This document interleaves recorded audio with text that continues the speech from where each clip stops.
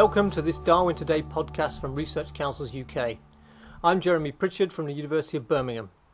In this podcast, we'll be considering how the process of evolution can be used to understand society. The process of evolution can be used to understand things such as the development of the dinosaurs, but it can also be applied to diverse things such as learning, social hierarchies, and even language. The possession of language by humans can be seen as an adaptation which increases our fitness, but we can also use the rules of evolution to understand the development of language.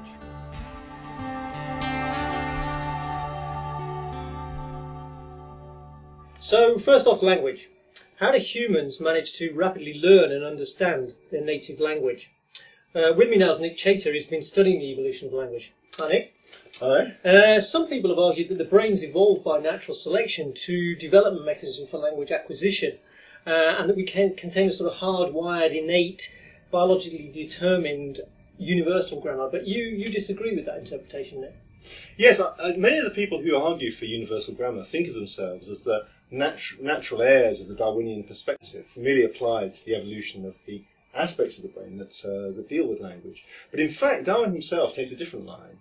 His view, expressed in Descent of Man, is that language itself should be viewed as analogous to an organism which transmits itself via learning from generation to generation and is continually changing and evolving. And from that perspective, one wants to see not so much the brain as evolving, and evolving as a particular universal grammar, but language itself as the evolving part of the system.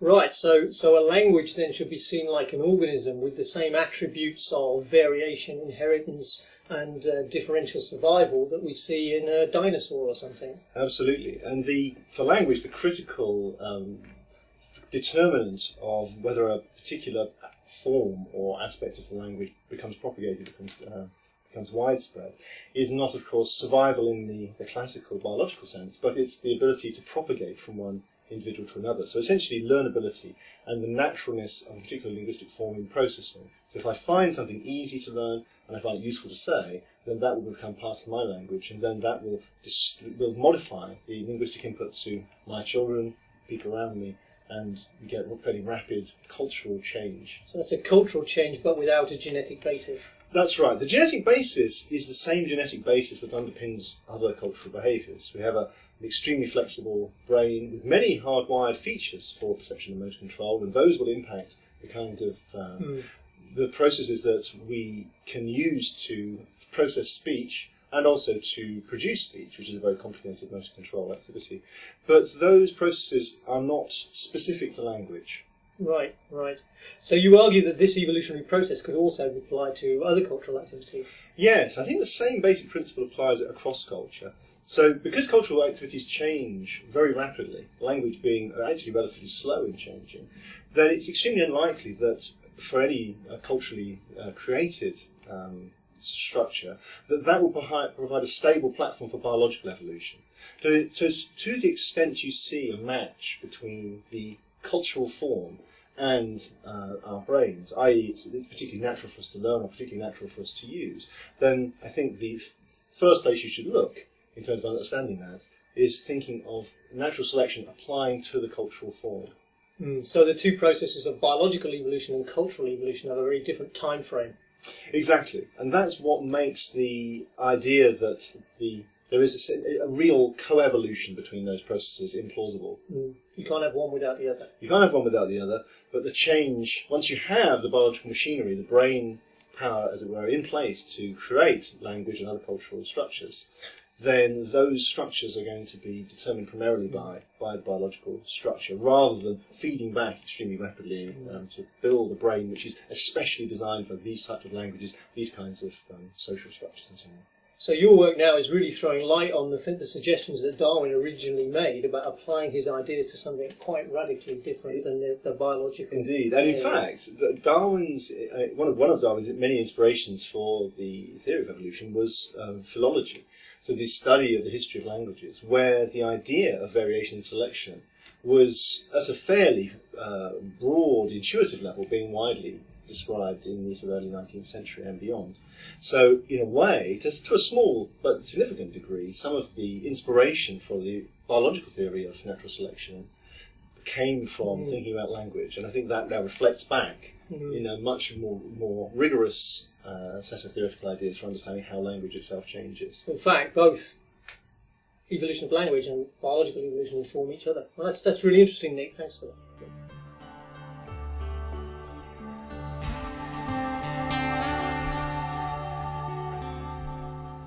We've just heard how evolutionary theory can be applied to languages.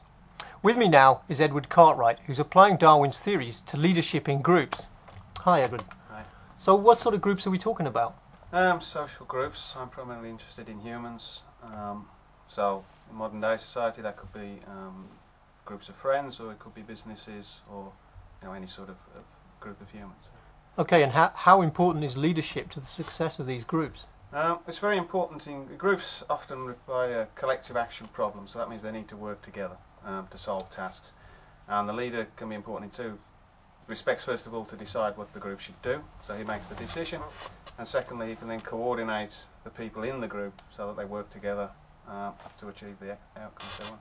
Okay, so the attributes of the leader permeate the group and give the group certain characteristics which make it more successful than another group which doesn't have those characteristics. Yes, basically if the leader can make the group work together collectively, then they can do better than other groups. So in fact, as Darwin talked about, there's differential survival of the groups, so there's a selection process going on there. Yes, groups with good leadership who can collectively work together should do better than other groups and succeed. Right.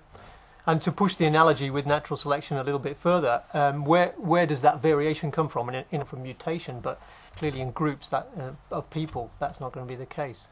Yeah, but there's lots of grounds for variability. First of all, the leader will have certain traits like ambition or persuasiveness or empathy, and also the other people in the group who are the followers have to be willing to accept and work with the leader. Yeah. And so there's variability both in the leader and in the people who follow him. And so, And the success of this group might then lead to the group reproducing, if we stretch the analogy even further, maybe splitting into two groups or something. So. Yeah, a successful group will succeed, and then it might split into two groups, and if they maintain the right leadership qualities that the first group had, it can spread, and those types of groups will succeed. So you have the three tenets of a natural selection theory there. You have variation, inheritance, and a differential survival. Yeah. Yeah. Absolutely. Okay, so are there any other crossovers between the way that you analyse groups and the way that biologists use? Are there any other areas of common interest? Well, my personal interest is in game theory, and we're using game theory to try and understand how this leadership and also the followership can emerge in these group settings. Excellent. So as well as the general principles, in fact, biologists using game theory to understand animal behaviour also is relevant to what goes on in these type of groups. Yeah. Great. Well, that's really interesting. Thanks very much for your time, Edward. Okay. Thank you. We've heard about how evolutionary theories can be used to understand social issues.